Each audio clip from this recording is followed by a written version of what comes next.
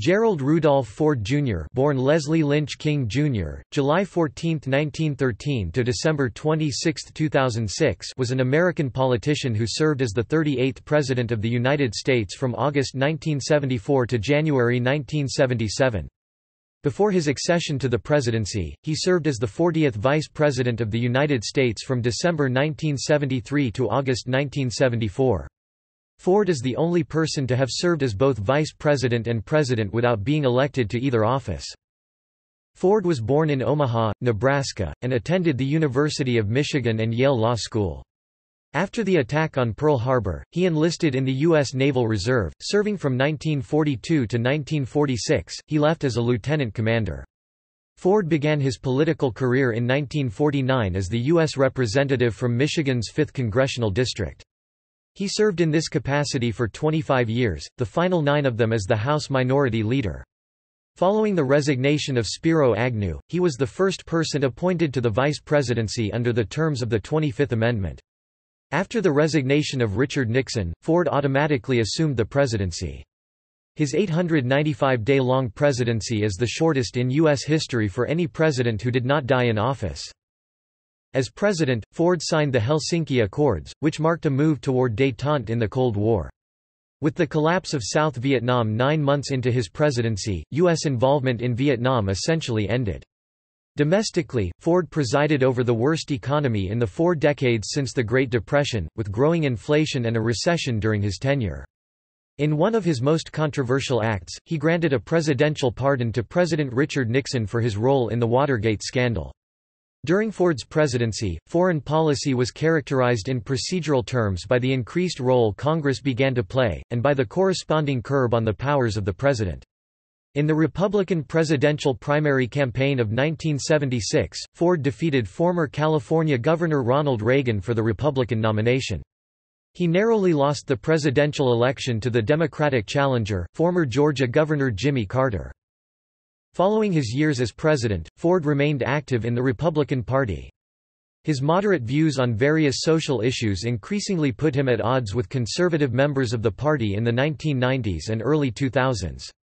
After experiencing a series of health problems, he died at home on December 26, 2006. At the time of his death he was the longest-lived president in American history, a record he held until George H. W. Bush surpassed him on November 25, 2017. Early life. Ford was born Leslie Lynch King Jr. on July 14, 1913, at 3202 Woolworth Avenue in Omaha, Nebraska, where his parents lived with his paternal grandparents. He was the child of Dorothy Eyre Gardner and Leslie Lynch King Sr., a wool trader. His father was a son of prominent banker Charles Henry King and Martha Alicia King née Porter. Gardner separated from King just 16 days after her son's birth. She took her son with her to Oak Park, Illinois, home of her sister Tanis and brother-in-law, Clarence Haskins James. From there, she moved to the home of her parents, Levi Addison Gardner and Adele Augusta Eyre, in Grand Rapids, Michigan. Gardner and King divorced in December 1913, and she gained full custody of her son. Ford's paternal grandfather Charles Henry King paid child support until shortly before his death in 1930. Ford later said that his biological father had a history of hitting his mother. In a biography of Ford, James M. Cannon, a member of the Ford administration, wrote that the separation and divorce of Ford's parents were sparked when, a few days after Ford's birth, Leslie King took a butcher knife and threatened to kill his wife, his infant son, and Ford's nursemaid. Ford later told Confidence that his father had first hit his mother when she smiled at another man during their honeymoon. After living with her parents for 2.5 years, Gardner married Gerald Rudolph Ford on February 1, 1916. Gerald was a salesman in a family-owned paint and varnish company. They now called her son Gerald Rudolph Ford Jr. The future president was never formally adopted and did not legally change his name until December 3, 1935. He also used a more conventional spelling of his middle name. He was raised in Grand Rapids with his 3 half-brothers from his mother's second marriage, Thomas Gardner, Tom Ford (1918–1995), Richard Addison, Dick Ford (1924–2015), and James Francis, Jim Ford 1927 to 2001. Ford also had 3 half-siblings from the second marriage of Leslie King Sr., his biological father, Marjorie King 1921 to 1993, Leslie Henry King 1923 to 1976, and Patricia Jane King 1925 to 1980. They never saw one another as children, and he did not know them at all. Ford was not aware of his biological father until he was 17, when his parents told him about the circumstances of his birth. That year his biological father, whom Ford described as a carefree, well-to-do man who didn't really give a damn about the hopes and dreams of his firstborn son, approached Ford while he was waiting tables in a Grand Rapids restaurant. The two maintained a sporadic contact until Leslie King Sr.'s death in 1941. Ford said, "My stepfather was a magnificent person and my mother equally wonderful. So I couldn't have written a better prescription for a superb family upbringing." Ford was involved in the Boy Scouts of America, and earned that program's highest rank, Eagle Scout. He is the only Eagle Scout to have ascended to the U.S. presidency. Ford attended Grand Rapids South High School, where he was a star athlete and captain of the football team. In 1930, he was selected to the All-City team of the Grand Rapids City League. He also attracted the attention of college recruiters. College and law school. Ford attended the University of Michigan and joined the Delta Kappa Epsilon fraternity Omicron chapter. He washed dishes at his fraternity house to earn money for college expenses. Ford played center, linebacker, and long snapper for the school's football team and helped the Wolverines to 2 undefeated seasons and national titles in 1932 and 1933. In his senior year of 1934, the team suffered a steep decline and won only 1 game, but Ford was still the team's star player. In one of those games, Michigan held heavily favored Minnesota—the eventual national champion—to a scoreless tie in the first half. After the game, assistant coach Benny Osterbahn said, "When I walked into the dressing room at halftime, I had tears in my eyes. I was so proud of them. Ford and Cedric Sweet played their hearts out. They were everywhere on defense." Ford later recalled, "During 25 years in the rough-and-tumble world of politics, I often thought of the experiences before, during, and after that game in 1934. Remembering them has helped me many times to face a tough situation, take action, and make every effort possible despite adverse odds." His teammates later voted Ford their most valuable player, with one assistant coach noting, they felt Jerry was one guy who would stay and fight in a losing cause. During Ford's senior year, a controversy developed when Georgia Tech said that it would not play a scheduled game with Michigan if a black player named Willis Ward took the field. Students, players, and alumni protested, but university officials capitulated and kept Ward out of the game. Ford was Ward's best friend on the team, and they roomed together while on road trips. Ford reportedly threatened to quit the team in response to the university's decision, but he eventually agreed to play against Georgia Tech when Ward personally asked him to play. In 1934, Ford was selected for the Eastern team on the Shriners East-West Shrine Game at San Francisco, a benefit for physically disabled children, played on January 1, 1935. As part of the 1935 Collegiate All-Star football team, Ford played against the Chicago Bears in the Chicago College All-Star Game at Soldier Field. In honor of his athletic accomplishments and his later political career, the University of Michigan retired Ford's number 48 jersey in 1994. With the blessing of the Ford family, it was placed back into circulation in 2012 as part of the Michigan Football Legends program and issued to sophomore linebacker Desmond Morgan before a home game against Illinois on October 13. Throughout life, Ford remained interested in his school and football. He occasionally attended games. Ford also visited with players and coaches during practices. At one point, he asked to join the players in the huddle. Before state events, Ford often had the Navy Band play the University of Michigan fight song, The Victors, instead of Hail to the Chief. Ford graduated from Michigan in 1935 with a Bachelor of Arts degree in economics. He turned down offers from the Detroit Lions and Green Bay Packers of the National Football League. Instead, he took a job in September 1935 as the boxing coach and assistant varsity football coach at Yale University and applied to its law school. Ford hoped to attend Yale Law School beginning in 1935. Yale officials at first denied his admission to the law school because of his full-time coaching responsibilities. He spent the summer of 1937 as a student at the University of Michigan Law School and was eventually admitted in the spring of 1938 to Yale Law School. Ford earned his LL.B. degree in 1941, later amended to Juris Doctor, graduating in the top 25% of his class. While attending Yale Law School, Ford joined a group of students led by R. Douglas Stewart, Jr., and signed a petition to enforce the 1939 Neutrality Act. The petition was circulated nationally and was the inspiration for the America First Committee, a group determined to keep the U.S. out of World War II. In the summer of 1940 he worked in Wendell Willkie's presidential campaign. Ford graduated from law school in 1941 and was admitted to the Michigan bar shortly thereafter. In May 1941, he opened a Grand Rapids law practice with a friend, Philip W. Buchan, who would later serve as Ford's White House counsel. U.S. Naval Reserve. Following the December 7, 1941, attack on Pearl Harbor, Ford enlisted in the Navy. He received a commission as ensign in the U.S. Naval Reserve on April 13, 1942. On April 20, he reported for active duty to the V-5 instructor school at Annapolis, Maryland.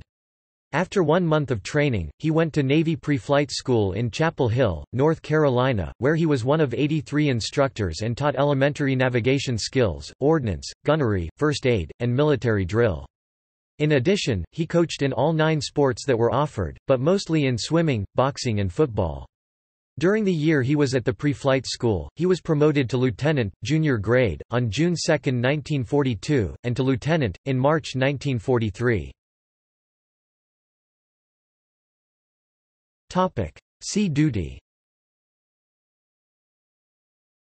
After Ford applied for sea duty, he was sent in May 1943 to the pre-commissioning detachment for the new aircraft carrier USS Monterey CVL-26, at New York Shipbuilding Corporation, Camden, New Jersey.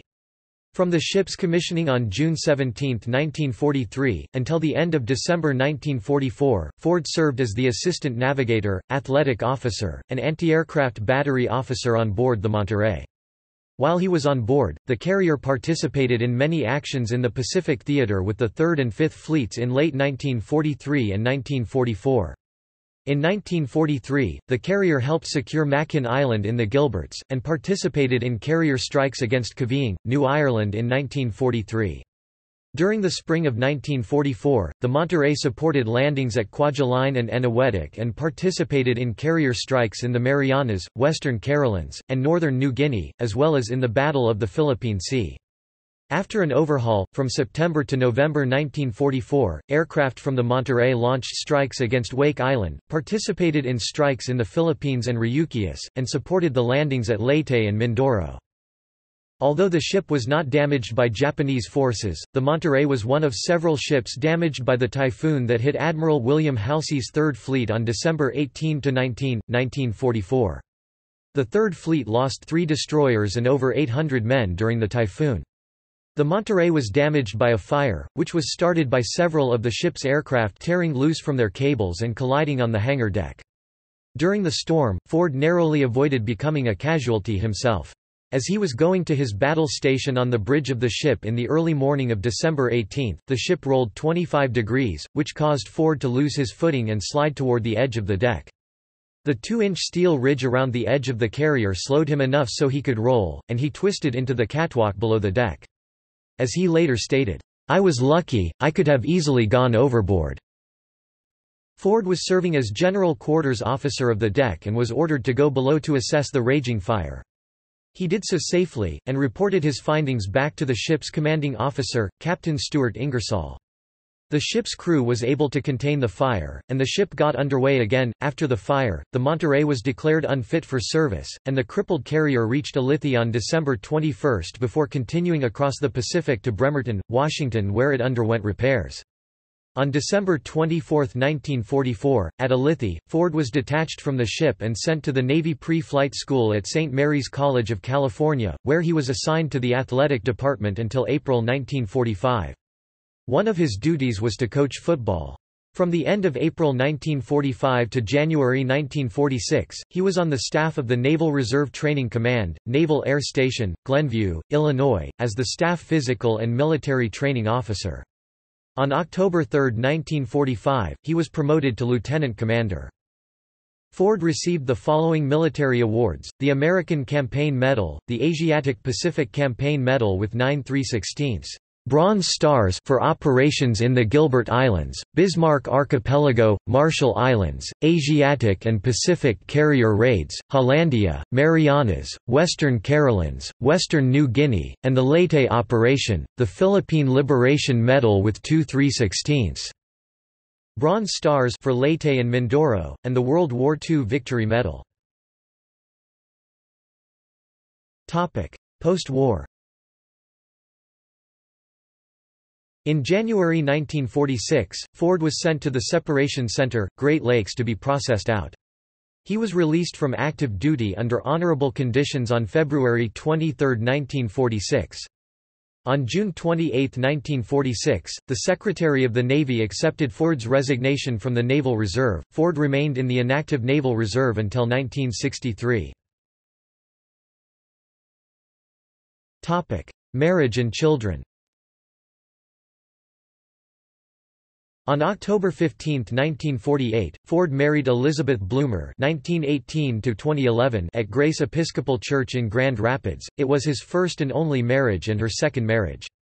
She had previously been married and, after a 5-year marriage, divorced from William Warren, originally from Grand Rapids herself. She had lived in New York City for several years, where she worked as a John Robert Powers fashion model and a dancer in the auxiliary troupe of the Martha Graham Dance Company.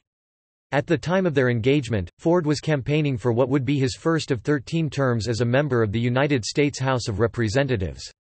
The wedding was delayed until shortly before the election because, as the New York Times reported in a 1974 profile of Betty Ford, "Jerry Ford was running for Congress and wasn't sure how voters might feel about his marrying a divorced ex-dancer."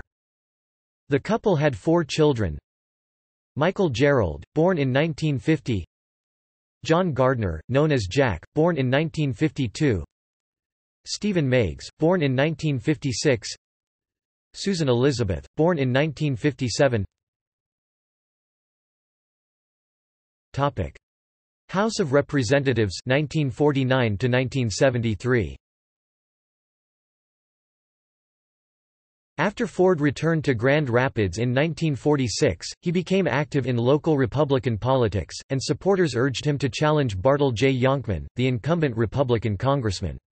Military service had changed his view of the world. "I came back a converted internationalist," Ford wrote. "And of course our congressman at that time was an avowed, dedicated isolationist.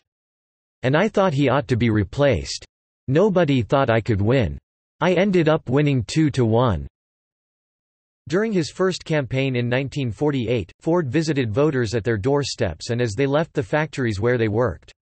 Ford also visited local farms where, in one instance, a wager resulted in Ford spending 2 weeks milking cows following his election victory. Ford was a member of the House of Representatives for 25 years, holding Michigan's 5th congressional district seat from 1949 to 1973. It was a tenure largely notable for its modesty.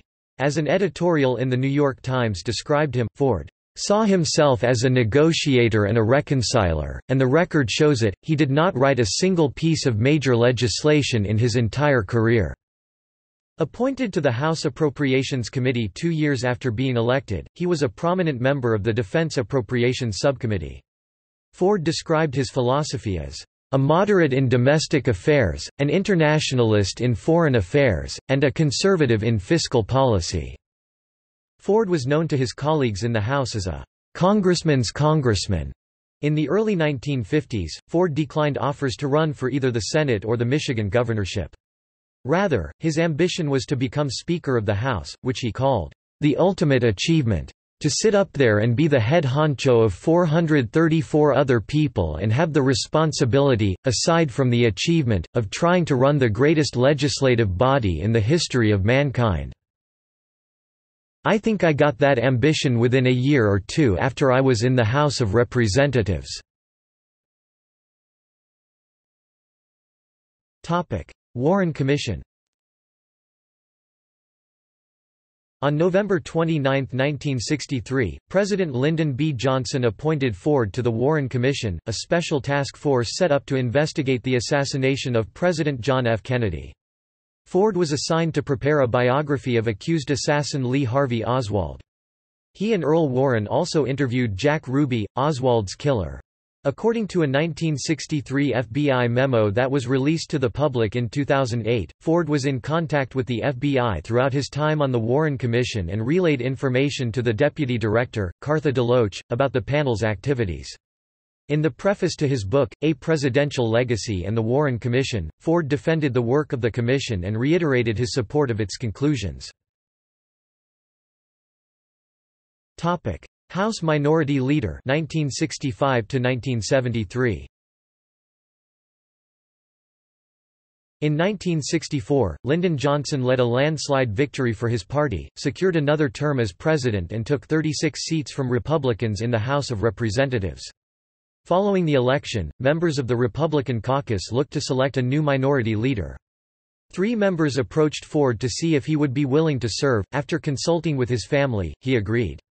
After a closely contested election, Ford was chosen to replace Charles Halleck of Indiana as minority leader. With a Democratic majority in both the House of Representatives and the Senate, the Johnson administration proposed and passed a series of programs that was called by Johnson the Great Society.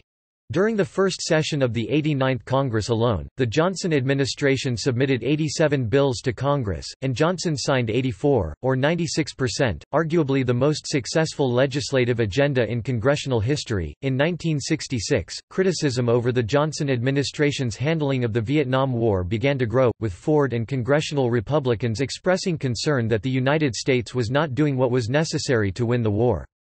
Public sentiment also began to move against Johnson, and the 1966 midterm elections produced a 47-seat swing in favor of the Republicans. This was not enough to give Republicans a majority in the House, but the victory gave Ford the opportunity to prevent the passage of further Great Society programs. Ford's private criticism of the Vietnam War became public knowledge after he spoke from the floor of the House and questioned whether the White House had a clear plan to bring the war to a successful conclusion. The speech angered President Johnson, who accused Ford of having played too much football without a helmet.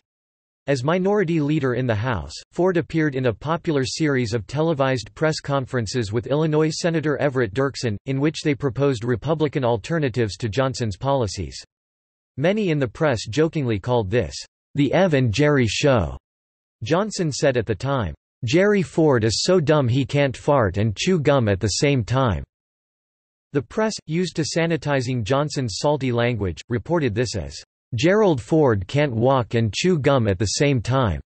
After Nixon was elected president in November 1968, Ford's role shifted to being an advocate for the White House agenda. Congress passed several of Nixon's proposals, including the National Environmental Policy Act and the Tax Reform Act of 1969. Another high-profile victory for the Republican minority was the State and Local Fiscal Assistance Act. Passed in 1972, the act established a revenue-sharing program for state and local governments. Ford's leadership was instrumental in shepherding revenue sharing through Congress, and resulted in a bipartisan coalition that supported the bill with 223 votes in favor compared with 185 against. During the 8 years 1965 to 1973 that Ford served as minority leader, he won many friends in the House because of his fair leadership and inoffensive personality. Vice presidency 1973–1974. To become House Speaker, Ford worked to help Republicans across the country get a majority in the chamber, often traveling on the rubber chicken circuit. After a decade of failing to do so, he promised his wife that he would try again in 1974, then retire in 1976. On October 10, 1973, Vice President Spiro Agnew resigned and then pleaded no contest to criminal charges of tax evasion and money laundering, part of a negotiated resolution to a scheme in which he accepted $29,500 in bribes while governor of Maryland.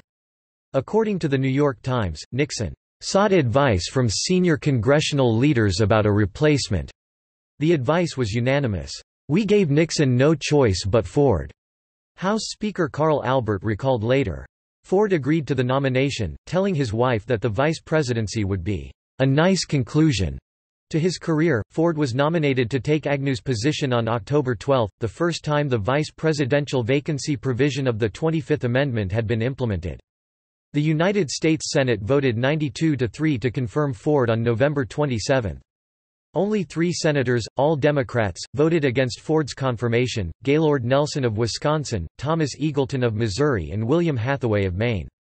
On December 6, 1973, the House confirmed Ford by a vote of 387 to 35. 1 hour after the confirmation vote in the House, Ford took the oath of office as Vice President of the United States. Ford became Vice President as the Watergate scandal was unfolding.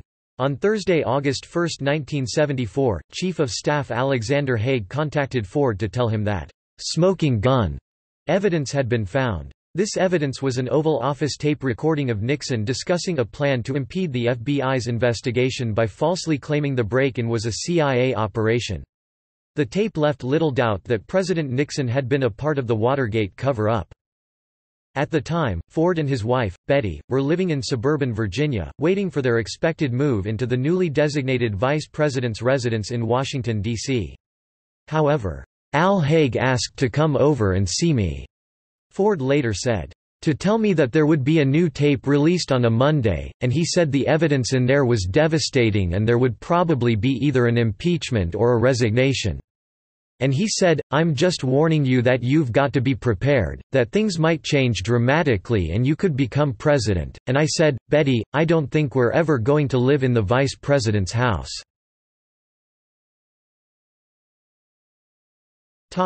Presidency 1974 to 1977. Swearing in. When Nixon resigned on August 9, 1974, Ford automatically assumed the presidency. This made him the only person to become the nation's chief executive without having been previously voted into either the presidential or vice presidential office.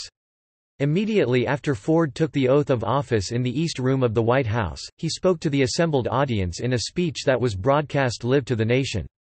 Ford noted the peculiarity of his position. "I am acutely aware that you have not elected me as your president by your ballots, and so I ask you to confirm me as your president with your prayers."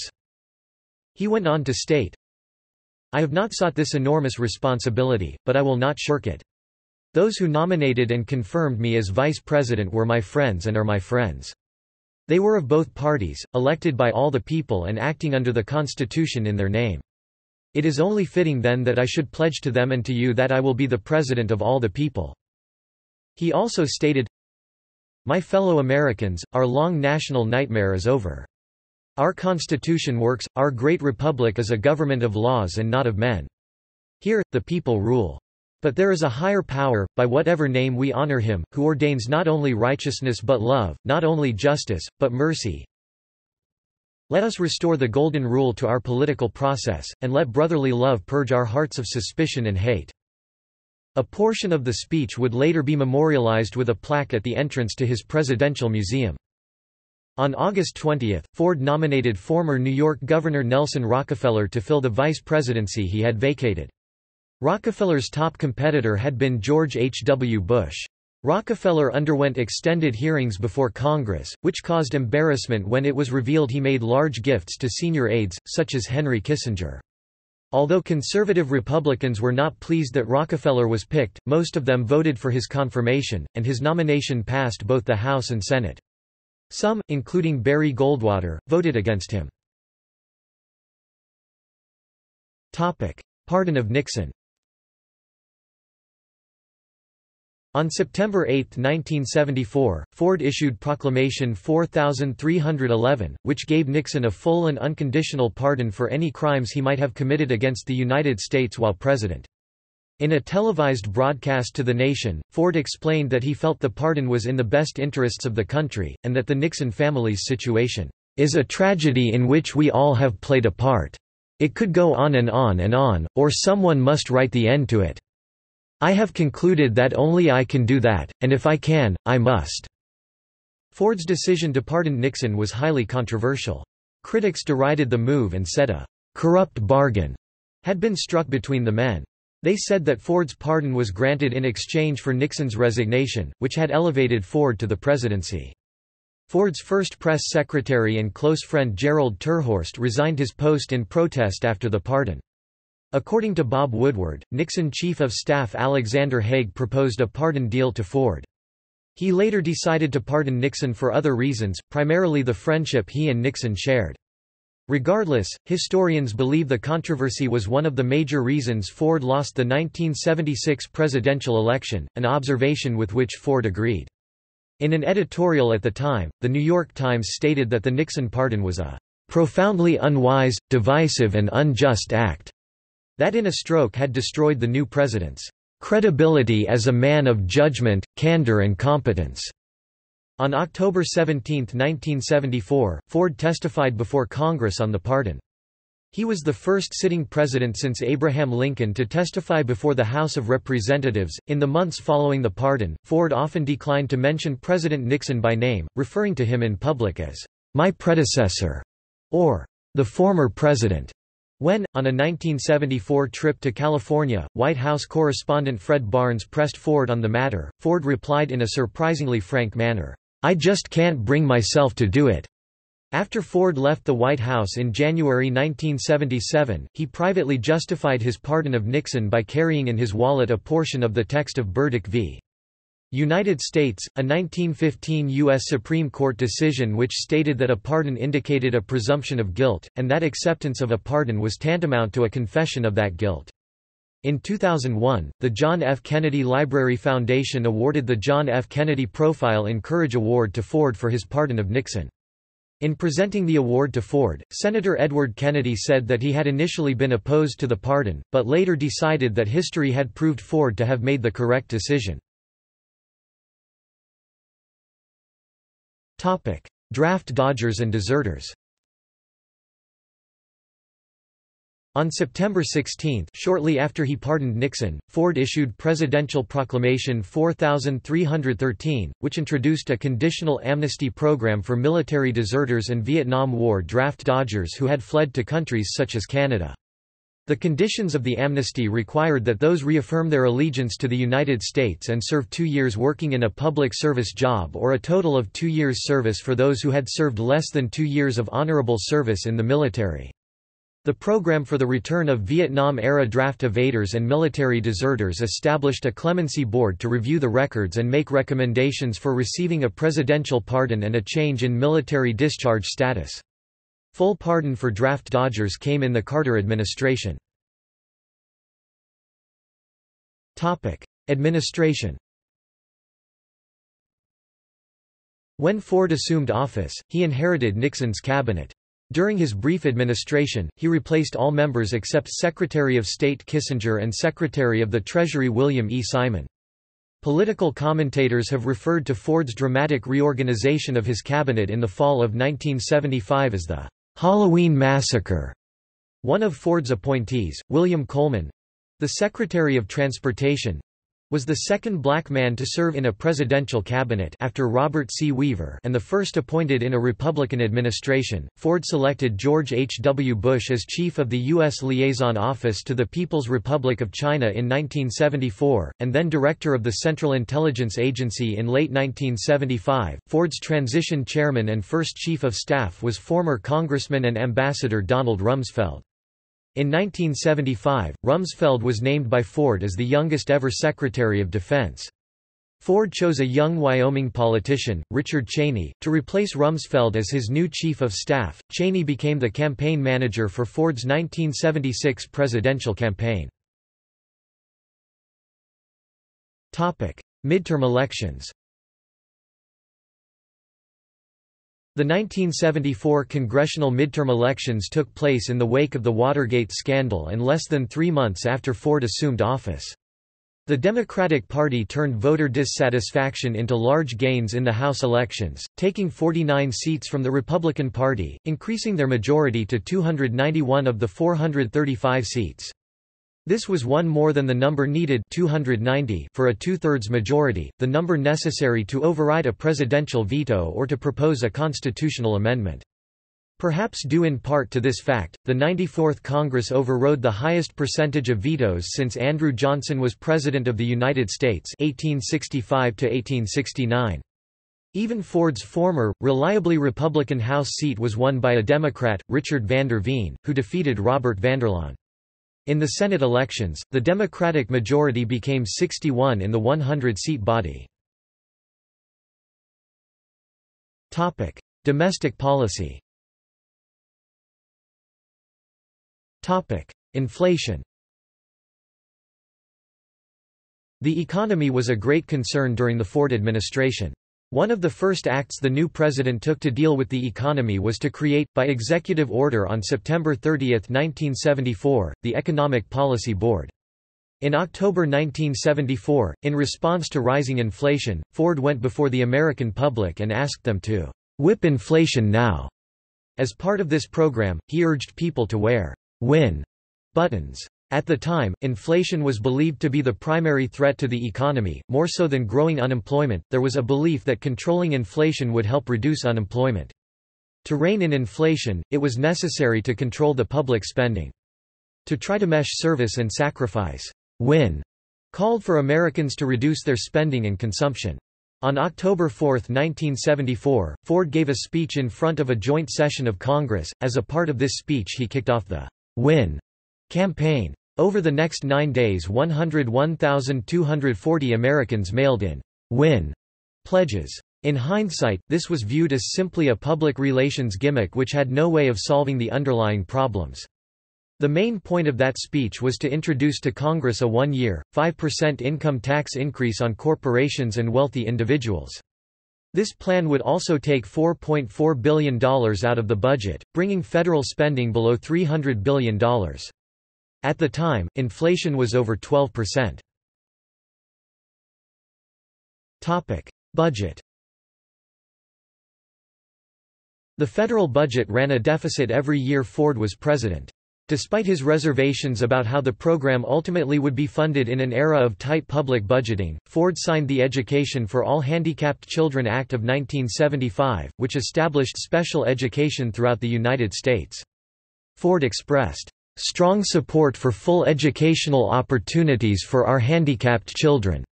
According to the official White House press release for the bill signing, the economic focus began to change as the country sank into the worst recession since the Great Depression 4 decades earlier. The focus of the Ford administration turned to stopping the rise in unemployment, which reached 9% in May 1975.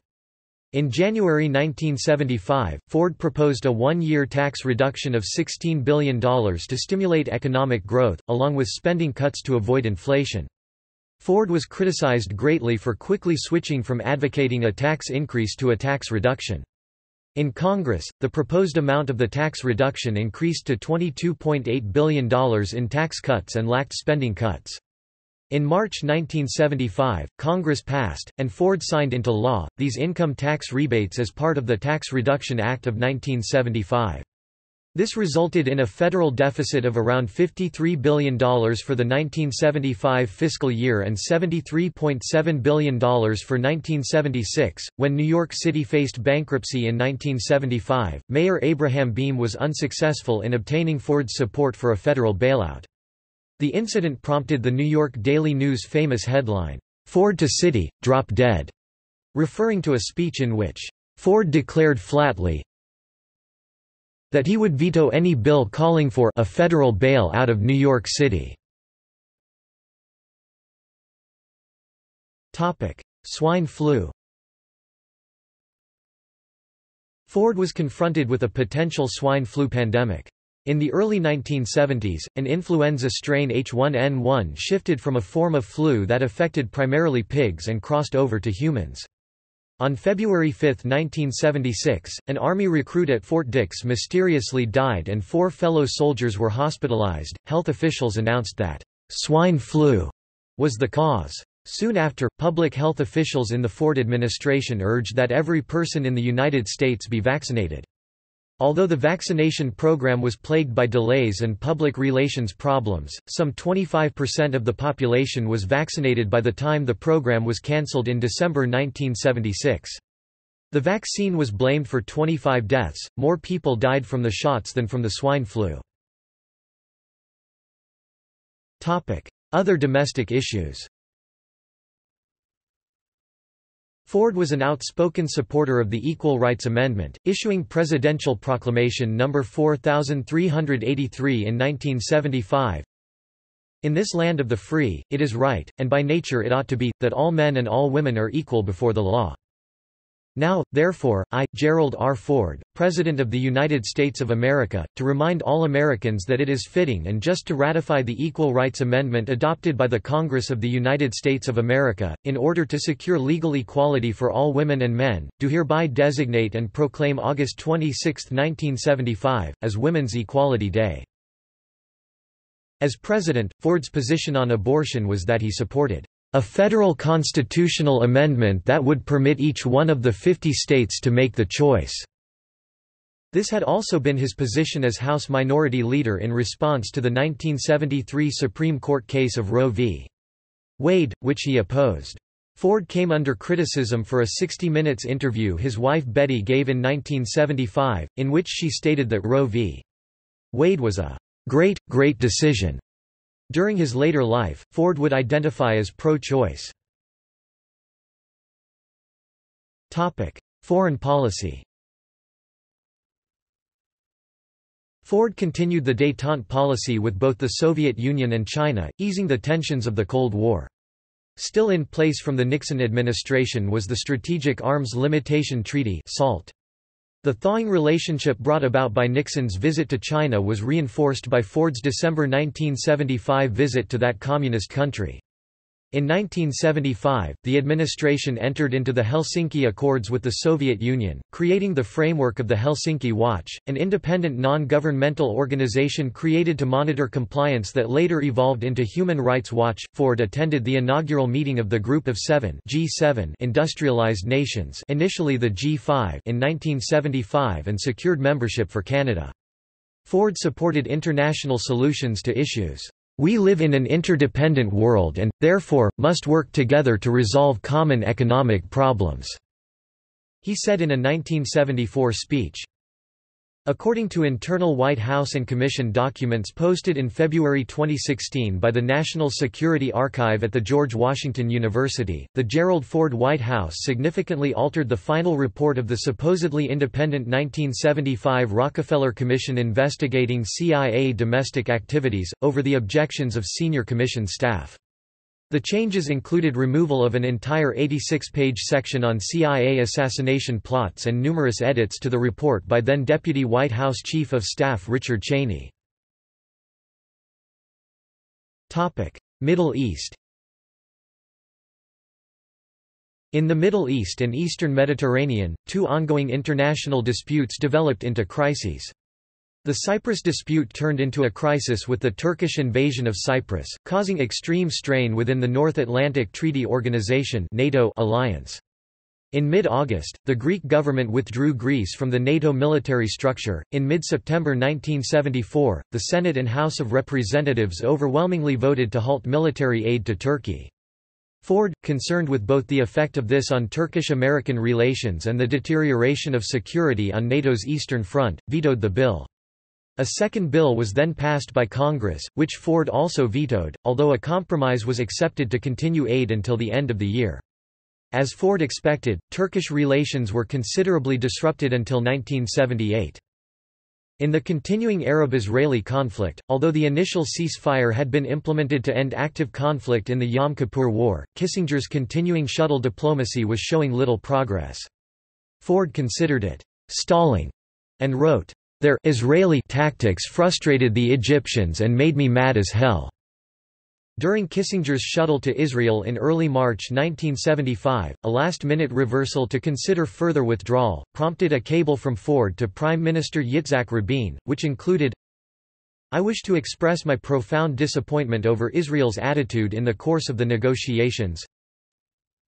Failure of the negotiation will have a far-reaching impact on the region and on our relations. I have given instructions for a reassessment of United States policy in the region, including our relations with Israel, with the aim of ensuring that overall American interests are protected." You will be notified of our decision." On March 24, Ford informed congressional leaders of both parties of the reassessment of the administration policies in the Middle East. Reassessment, in practical terms, meant canceling or suspending further aid to Israel. For 6 months between March and September 1975, the United States refused to conclude any new arms agreements with Israel. Rabin notes it was an innocent-sounding term that heralded one of the worst periods in American-Israeli relations. The announced reassessments upset the American Jewish community and Israel's well-wishers in Congress. On May 21, Ford experienced a real shock when 76 U.S. senators wrote him a letter urging him to be responsive to Israel's request for $2.59 billion, equivalent to $11.78 billion in 2017, in military and economic aid. Ford felt truly annoyed and thought the chance for peace was jeopardized. It was, since the September 1974 ban on arms to Turkey, the second major congressional intrusion upon the president's foreign policy prerogatives. The following summer months were described by Ford as an American-Israeli war of nerves, or test of wills. After much bargaining, the Sinai Interim Agreement Sinai II, was formally signed on September 1, and aid resumed. Vietnam. One of Ford's greatest challenges was dealing with the continuing Vietnam War. American offensive operations against North Vietnam had ended with the Paris Peace Accords, signed on January 27, 1973. The accords declared a ceasefire across both North and South Vietnam, and required the release of American prisoners of war. The agreement guaranteed the territorial integrity of Vietnam and, like the Geneva Conference of 1954, called for national elections in the North and South. The Paris Peace Accords stipulated a 60-day period for the total withdrawal of U.S. forces. The accords had been negotiated by United States National Security Advisor Kissinger and North Vietnamese Politburo member Le Duc, though. South Vietnamese President Nguyen Van Thu was not involved in the final negotiations, and publicly criticized the proposed agreement. However, anti-war pressures within the United States forced Nixon and Kissinger to pressure Thu to sign the agreement and enable the withdrawal of American forces. In multiple letters to the South Vietnamese president, Nixon had promised that the United States would defend Thu's government, should the North Vietnamese violate the accords. In December 1974, months after Ford took office, North Vietnamese forces invaded the province of Phuoc Long. General Tran Van Tra sought to gauge any South Vietnamese or American response to the invasion, as well as to solve logistical issues, before proceeding with the invasion. As North Vietnamese forces advanced, Ford requested Congress approve a $722 million aid package for South Vietnam, funds that had been promised by the Nixon administration. Congress voted against the proposal by a wide margin. Senator Jacob K. Javits offered large sums for evacuation, but not one nickel for military aid. President Thu resigned on April 21, 1975, publicly blaming the lack of support from the United States for the fall of his country. 2 days later, on April 23, Ford gave a speech at Tulane University. In that speech, he announced that the Vietnam War was over. Less than pre greater than as far as America is concerned. The announcement was met with thunderous applause. 1,373 U.S. citizens and 5,595 Vietnamese and third country nationals were evacuated from the South Vietnamese capital of Saigon during Operation Frequent Wind. In that operation, military and Air America helicopters took evacuees to U.S. Navy ships offshore during an approximately 24-hour period on April 29–30, 1975, immediately preceding the fall of Saigon. During the operation, so many South Vietnamese helicopters landed on the vessels taking the evacuees that some were pushed overboard to make room for more people. Other helicopters, having nowhere to land, were deliberately crash-landed into the sea after dropping off their passengers, close to the ships, their pilots bailing out at the last moment to be picked up by rescue boats. Many of the Vietnamese evacuees were allowed to enter the United States under the Indochina Migration and Refugee Assistance Act. The 1975 Act appropriated $455 million toward the costs of assisting the settlement of Indochinese refugees. In all, 130,000 Vietnamese refugees came to the United States in 1975. Thousands more escaped in the years that followed. Mayaguez and Panmunjom. North Vietnam's victory over the South led to a considerable shift in the political winds in Asia, and Ford administration officials worried about a consequent loss of U.S. influence there.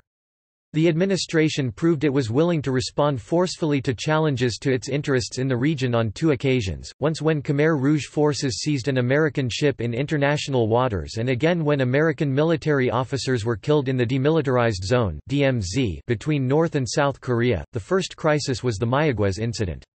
In May 1975, shortly after the fall of Saigon and the Khmer Rouge conquest of Cambodia, Cambodians seized the American merchant ship Mayaguez in international waters. Ford dispatched Marines to rescue the crew, but the Marines landed on the wrong island and met unexpectedly stiff resistance just as, unknown to the U.S., the Mayaguez sailors were being released. In the operation, 2 military transport helicopters carrying the Marines for the assault operation were shot down, and 41 U.S. servicemen were killed and 50 wounded while approximately 60 Khmer Rouge soldiers were killed. Despite the American losses, the operation was seen as a success in the United States and Ford enjoyed an 11-point boost in his approval ratings in the aftermath. The Americans killed during the operation became the last to have their names inscribed on the Vietnam Veterans Memorial Wall in Washington, D.C. Some historians have argued that the Ford administration felt the need to respond forcefully to the incident because it was construed as a Soviet plot. But work by Andrew Gawthorpe, published in 2009, based on an analysis of the administration's internal discussions, shows that Ford's national security team understood that the seizure of the vessel was a local, and perhaps even accidental, provocation by an immature Khmer government. Nevertheless, they felt the need to respond forcefully to discourage further provocations by other communist countries in Asia. The second crisis, known as the Axe murder incident, occurred at Panmunjom, a village which stands in the DMZ between the two Koreas. Encouraged by U.S. difficulties in Vietnam, North Korea had been waging a campaign of diplomatic pressure and minor military harassment to try to convince the U.S. to withdraw from South Korea.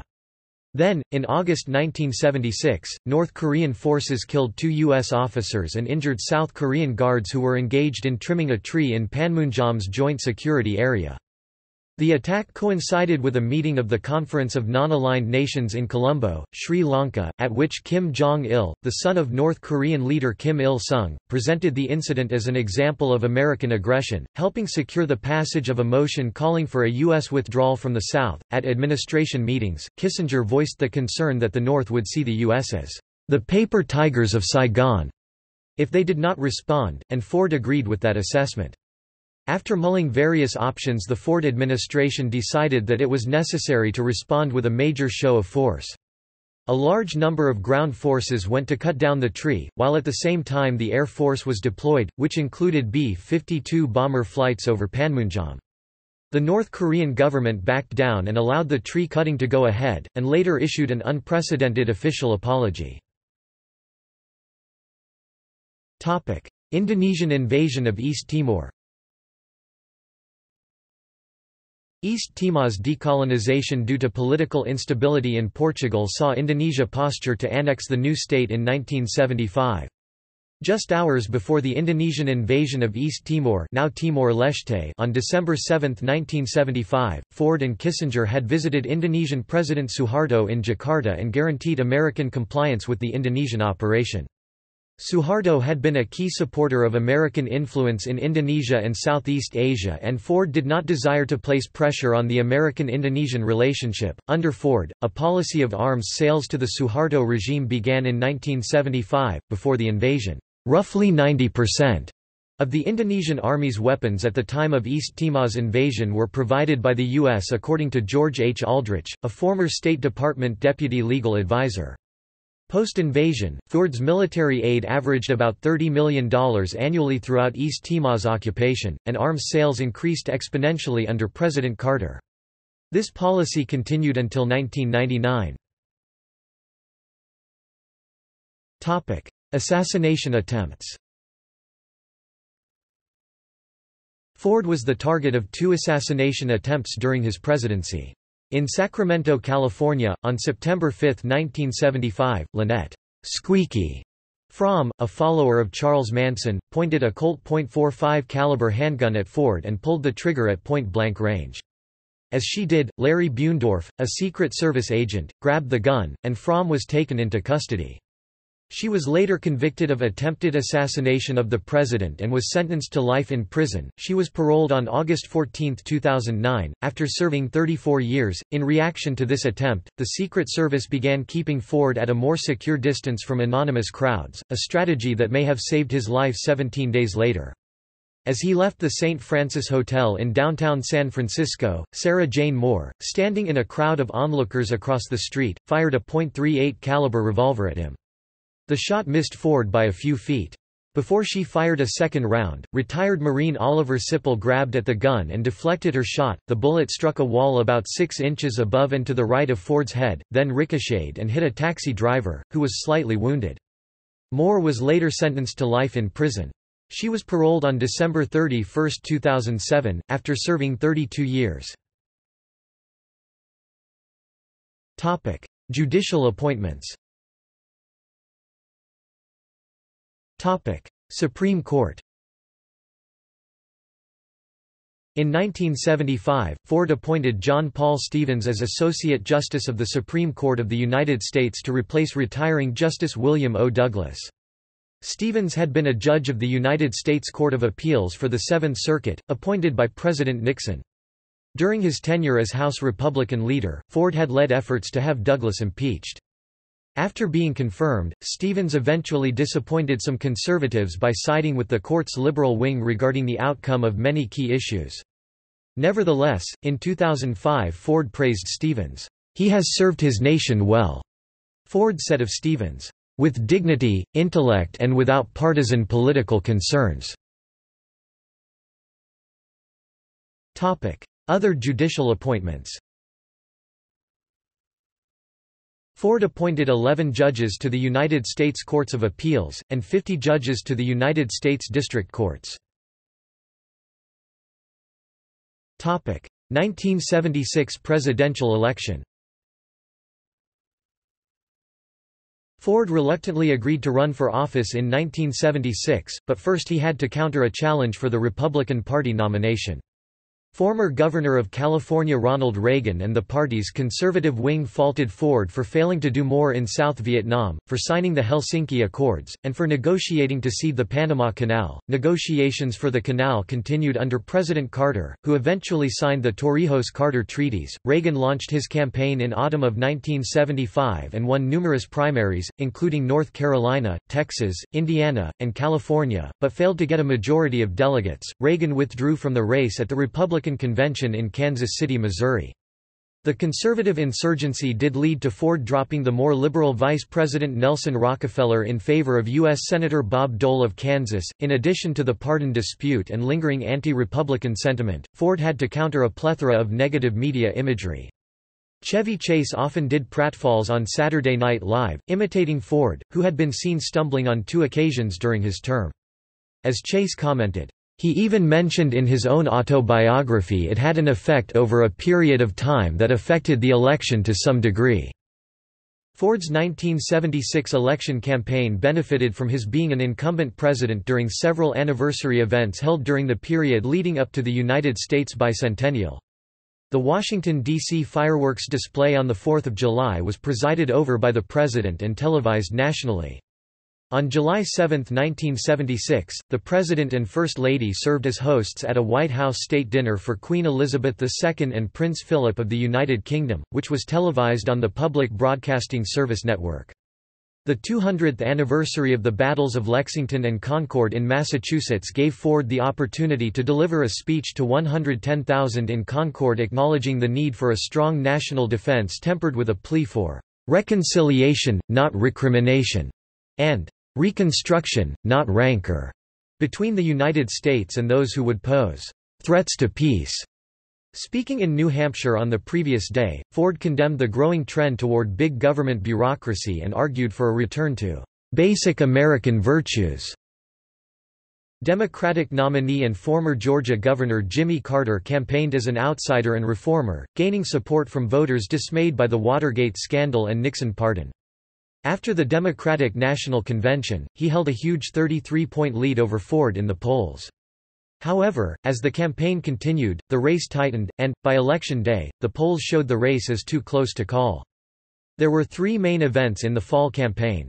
Most importantly, Carter repeated a promise of a blanket pardon for Christian and other religious refugees, and also all Vietnam War draft dodgers. Ford had only issued a conditional amnesty in response to a question on the subject posed by a reporter during the presidential debates, an act which froze Ford's poll numbers in Ohio, Wisconsin, Hawaii, and Mississippi.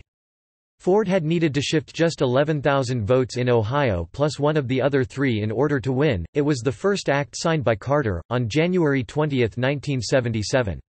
Earlier, Playboy magazine had published a controversial interview with Carter. In the interview, Carter admitted to having lusted in my heart for women other than his wife, which cut into his support among women and evangelical Christians. Also, on September 24, Ford performed well in what was the first televised presidential debate since 1960. Polls taken after the debate showed that most viewers felt that Ford was the winner. Carter was also hurt by Ford's charges that he lacked the necessary experience to be an effective national leader, and that Carter was vague on many issues.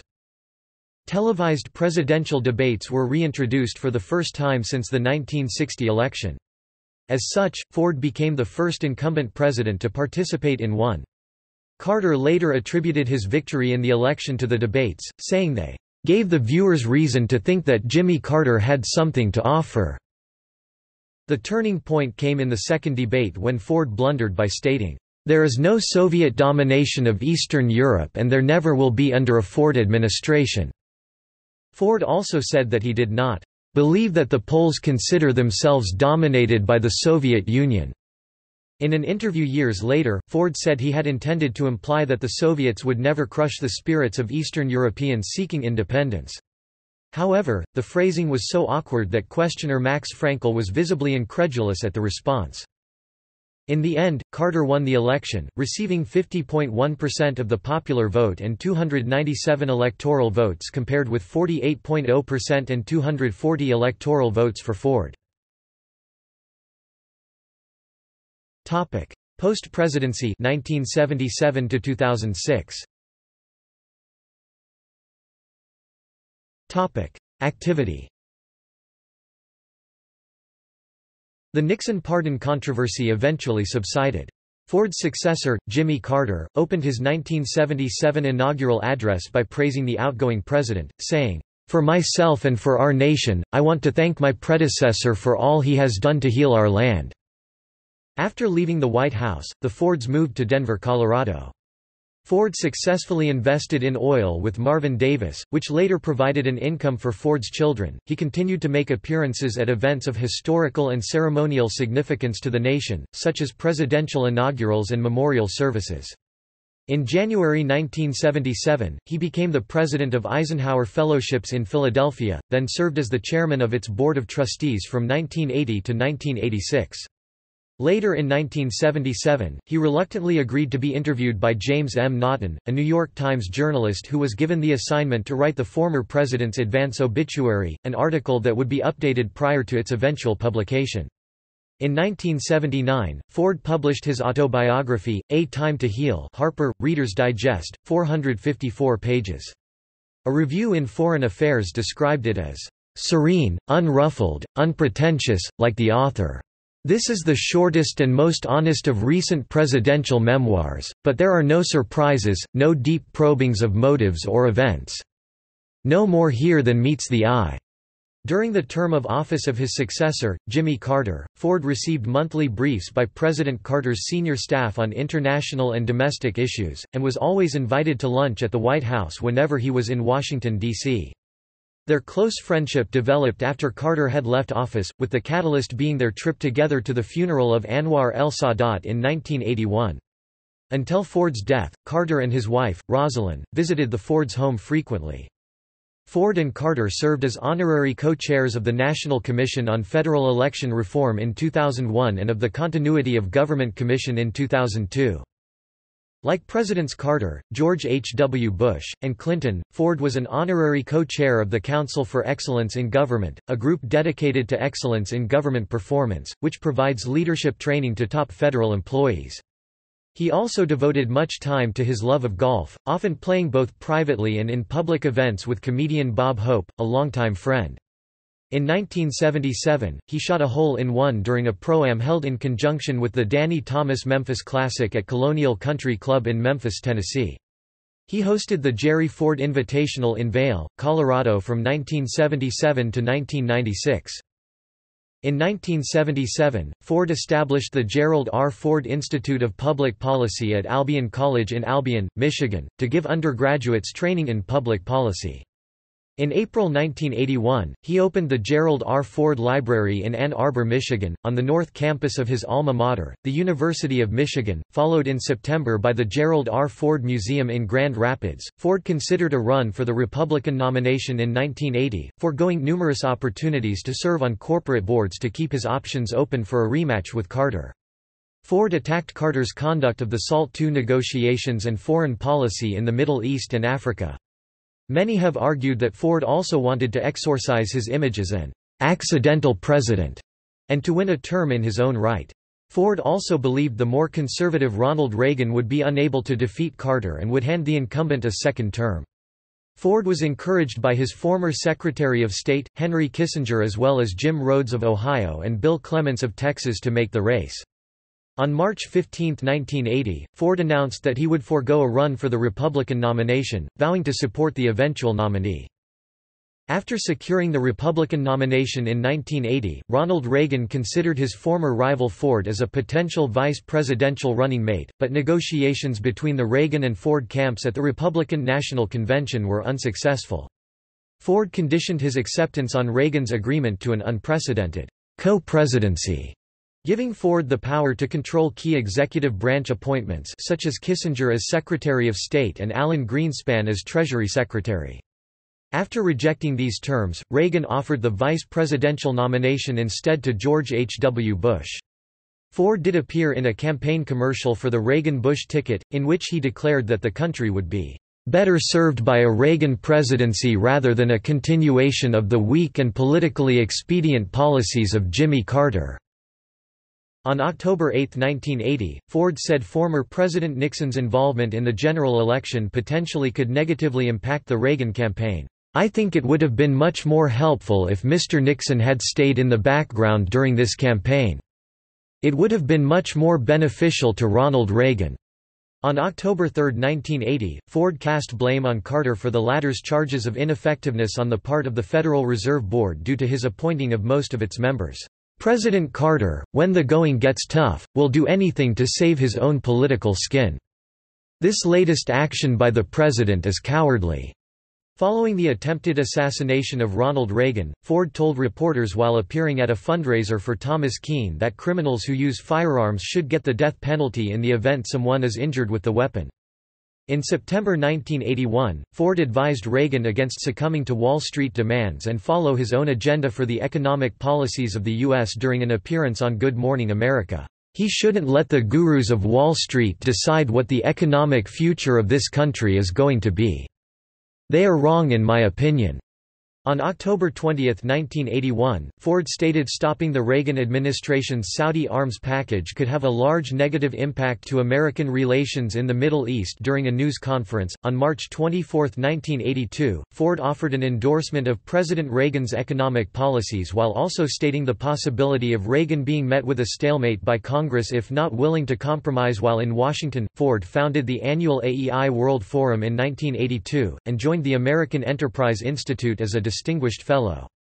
He was also awarded an honorary doctorate at Central Connecticut State University on March 23, 1988. During an August 1982 fundraising reception, Ford stated his opposition to a Constitution amendment requiring the U.S. to have a balanced budget, citing a need to elect members of the House and Senate who will immediately when Congress convenes act more responsibly in fiscal matters. Ford was a participant in the 1982 midterm elections, traveling to Tennessee in October of that year to help Republican candidates. In January 1984, a letter signed by Ford and Carter and urging world leaders to extend their failed effort to end world hunger was released and sent to Secretary General of the United Nations Javier Pérez de Cuéllar. In 1987, Ford testified before the Senate Judiciary Committee in favor of District of Columbia Circuit Court Judge and former Solicitor General Robert Bork after Bork was nominated by President Reagan to be an Associate Justice of the United States Supreme Court. Bork's nomination was rejected by a vote of 58 to 42. In 1987, Ford's Humor and the Presidency, a book of humorous political anecdotes, was published. By 1988, Ford was a member of several corporate boards including Commercial Credit, Nova Pharmaceutical, the Pullman Company, Tesoro Petroleum, and Tiger International, Inc. Ford also became an honorary director of Citigroup, a position he held until his death. In October 1990, Ford appeared in Gettysburg, Pennsylvania with Bob Hope to commemorate the centennial anniversary of the birth of former President Dwight D. Eisenhower, where the two unveiled a plaque with the signatures of each living former president. In April 1991, Ford joined former presidents Richard Nixon, Ronald Reagan, and Jimmy Carter in supporting the Brady Bill. 3 years later, he wrote to the U.S. House of Representatives, along with Carter and Reagan, in support of the assault weapons ban. At the 1992 Republican National Convention, Ford compared the election cycle to his 1976 loss to Carter and urged attention be paid to electing a Republican Congress. "If it's change you want on November 3, my friends, the place to start is not at the White House but in the United States Capitol. Congress, as every school child knows, has the power of the purse. For nearly 40 years, Democratic majorities have held to the time-tested New Deal formula, tax and tax, spend and spend, elect and elect." In April 1997, Ford joined President Bill Clinton, former President Bush, and Nancy Reagan in signing the Summit Declaration of Commitment, in advocating for participation by private citizens in solving domestic issues within the United States. On January 20, 1998, during an interview at his Palm Springs home, Ford said the Republican Party's nominee in the 2000 presidential election would lose if very conservative in their ideals. "If we get way over on the hard right of the political spectrum, we will not elect a Republican president. I worry about the party going down this ultra-conservative line. We ought to learn from the Democrats, when they were running ultra-liberal candidates, they didn't win." In the prelude to the impeachment of President Clinton, Ford conferred with former President Carter and the two agreed to not speak publicly on the controversy, a pact broken by Carter when answering a question from a student at Emory University. In October 2001, Ford broke with conservative members of the Republican Party by stating that gay and lesbian couples ought to be treated equally. Period. He became the highest-ranking Republican to embrace full equality for gays and lesbians, stating his belief that there should be a federal amendment outlawing anti-gay job discrimination and expressing his hope that the Republican Party would reach out to gay and lesbian voters. He also was a member of the Republican Unity Coalition, which the New York Times described as a group of prominent Republicans, including former President Gerald Ford, dedicated to making sexual orientation a non-issue in the Republican Party. On November 22, 2004, New York Republican Governor George Pataki named Ford and the other living former presidents Carter, George H. W. Bush and Bill Clinton as honorary members of the board rebuilding the World Trade Center.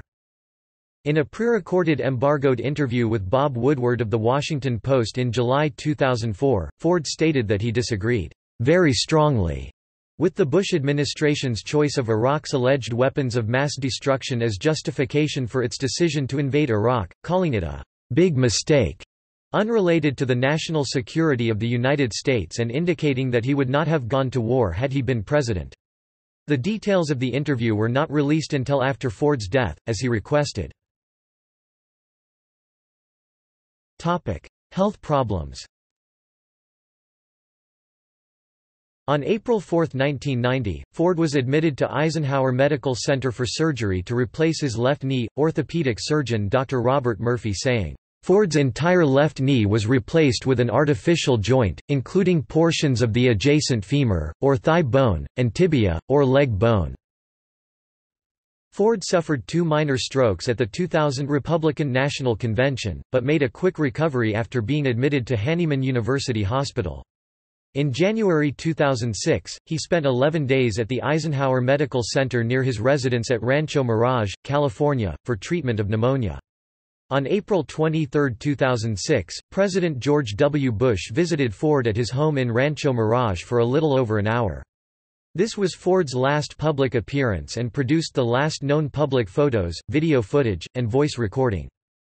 While vacationing in Vail, Colorado, Ford was hospitalized for 2 days in July 2006 for shortness of breath. On August 15 he was admitted to St. Mary's Hospital of the Mayo Clinic in Rochester, Minnesota, for testing and evaluation. On August 21, it was reported that he had been fitted with a pacemaker. On August 25, he underwent an angioplasty procedure at the Mayo Clinic. On August 28, Ford was released from the hospital and returned with his wife Betty to their California home. On October 13, he was scheduled to attend the dedication of a building of his namesake, the Gerald R. Ford School of Public Policy at the University of Michigan, but due to poor health and on the advice of his doctors he did not attend. The previous day, Ford had entered the Eisenhower Medical Center for undisclosed tests. He was released on October 16. By November 2006, he was confined to a bed in his study. Death and legacy. Ford died on December 26, 2006, at his home in Rancho Mirage, California, of arteriosclerotic cerebrovascular disease and diffuse arteriosclerosis. He had end-stage coronary artery disease and severe aortic stenosis and insufficiency, caused by calcific alteration of one of his heart valves. He was 93. Ford died on the 34th anniversary of President Harry S. Truman's death. He was the last surviving member of the Warren Commission. On December 30, 2006, Ford became the 11th U.S. president to lay in state in the rotunda of the U.S. Capitol. A state funeral and memorial services was held at the National Cathedral in Washington, D.C., on January 2, 2007. After the service, Ford was interred at his Presidential Museum in Grand Rapids, Michigan. Scouting was so important to Ford that his family asked that scouts participate in his funeral. A few selected scouts served as ushers inside the National Cathedral. About 400 Eagle Scouts were part of the funeral procession, where they formed an honor guard as the casket went by in front of the museum. Ford selected the song to be played during his funeral procession at the U.S. Capitol. After his death in December 2006, the University of Michigan Marching Band played the school's fight song for him one final time. For his last ride from the Gerald R. Ford Airport in Grand Rapids, Michigan, the state of Michigan commissioned and submitted a statue of Ford to the National Statuary Hall collection, replacing Zachariah Chandler. It was unveiled on May 3, 2011 in the Capitol Rotunda. On the proper right side is inscribed a quotation from a tribute by Thomas P. Tip O'Neill, Speaker of the House at the end of Ford's presidency. "God has been good to America, especially during difficult times. At the time of the Civil War, he gave us Abraham Lincoln. And at the time of Watergate, he gave us Gerald Ford, the right man at the right time who was able to put our nation back together again." On the proper left side are words from Ford swearing in address. "Our Constitution works. Our great republic is a government of laws and not of men. Here the people rule." Ford's wife, Betty Ford, died on July 8, 2011. Like her husband, she was 93 years old when she died. Longevity. On November 12, 2006, Ford surpassed the 93 years and 120 days lifespan of Ronald Reagan, who died on June 5, 2004. He released his last public statement, "The length of one's days matters less than the love of one's family and friends. I thank God for the gift of every sunrise and, even more, for all the years He has blessed me with Betty and the children, with our extended family and the friends of a lifetime. That includes countless Americans who, in recent months, have remembered me in their prayers. Your kindness touches me deeply. May God bless you all and may God bless America." At the time of his death, Ford was the longest-lived president, having lived 93 years and 165 days, 45 days longer than Ronald Reagan, whose record he surpassed. Public image. Ford was the only person to hold the presidential office without being elected as either president or vice president. The choice of Ford to fulfill Spiro Agnew's vacated role as vice president was based on Ford's reputation for openness and honesty. "In all the years I sat in the House, I never knew Mr. Ford to make a dishonest statement nor a statement part true and part false. He never attempted to shade a statement, and I never heard him utter an unkind word," said Martha Griffiths. The trust the American people had in him was rapidly and severely tarnished by his pardon of Nixon. Nonetheless, many grant in hindsight that he had respectably discharged with considerable dignity a great responsibility that he had not sought. His subsequent loss to Carter in 1976 has come to be seen as an honorable sacrifice he made for the nation. In spite of his athletic record and remarkable career accomplishments, Ford acquired a reputation as a clumsy, likable, and simple-minded everyman. An incident in 1975, when he tripped while exiting Air Force One in Austria, was famously and repeatedly parodied by Chevy Chase, cementing Ford's image as a klutz. Pieces of Ford's common everyman image have also been attributed to Ford's inevitable comparison to Nixon, as well as his perceived Midwestern stodginess and self-deprecation. Civic and fraternal organizations. Ford was a member of several civic organizations, including the Junior Chamber of Commerce (JCs), American Legion, AMVETS, Benevolent and Protective Order of Elks, Sons of the Revolution, and Veterans of Foreign Wars. Freemasonry. Ford was initiated into Freemasonry on September 30, 1949. He later said in 1975, "When I took my obligation as a Master Mason, incidentally, with my 3 younger brothers, I recalled the value my own father attached to that order. But I had no idea that I would ever be added to the company of the Father of our country and 12 other members of the order who also served as Presidents of the United States." Ford was made a 33 degrees Scottish Rite Mason on September 26, 1962. In April 1975, Ford was elected by a unanimous vote Honorary Grand Master of the International Supreme Council, Order of Demolay, a position in which he served until January 1977. Ford received the degrees of York Rite Masonry chapter and council degrees in a special ceremony in the Oval Office on January 11, 1977, during his term as President of the United States. Honors. Ford received the Distinguished Eagle Scout Award in May 1970, as well as the Silver Buffalo Award, from the Boy Scouts of America. In 1974, he also received the highest distinction of the Scout Association of Japan, the Golden Pheasant Award.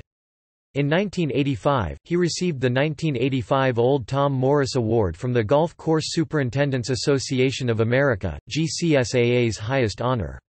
In 1992, the U.S. Navy Memorial Foundation awarded Ford its Lone Sailor Award for his naval service and his subsequent government service. In 1999, Ford was honored with a Golden Palm Star on the Palm Springs Walk of Stars. Also in 1999, Ford was awarded the Presidential Medal of Freedom by Bill Clinton. In 2001, he was presented with the John F. Kennedy Profiles in Courage Award for his decision to pardon Richard Nixon to stop the agony America was experiencing over Watergate. The following were named after Ford: the Ford House Office Building in the U.S. Capitol Complex, formerly House Annex II. Gerald R. Ford Freeway, Nebraska. Gerald R. Ford Freeway, Michigan. Gerald Ford Memorial Highway, I-70 in Eagle County, Colorado. Gerald R. Ford International Airport in Grand Rapids, Michigan. Gerald R. Ford Library in Ann Arbor, Michigan. Gerald R. Ford Museum in Grand Rapids, Michigan. Gerald R. Ford School of Public Policy, University of Michigan. Gerald R. Ford Institute of Public Policy, Albion College. USS Gerald R. Ford, CVN 78. Gerald R. Ford Middle School, Grand Rapids, Michigan.